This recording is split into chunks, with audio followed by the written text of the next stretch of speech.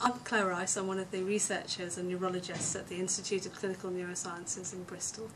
We're very grateful to the MS Trust who've contributed in such a significant and substantial way to the funding of our study of bone marrow-derived stem cells in multiple sclerosis.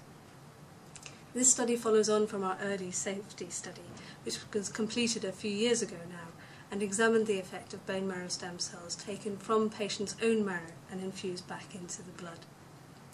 This study proved the safety of the approach, but also raised the possibility that some early repair was seen. In the phase 1 study, the early study, we measured the speed of electrical impulses being carried in central nervous system pathways. These appeared to improve in all of the small number of patients who were treated.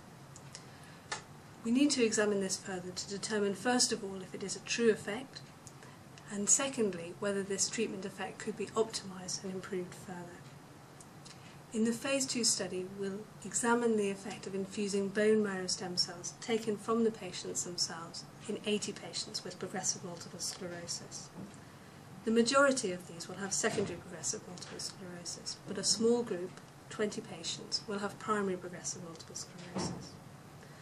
We'll be examining the effect of infusing the cells over a longer period of time, and also examining this in terms of the speed of the electrical impulses carried in the central nervous system pathways, as in our previous study, but also in the effects on MRI scans funded by the MS Trust.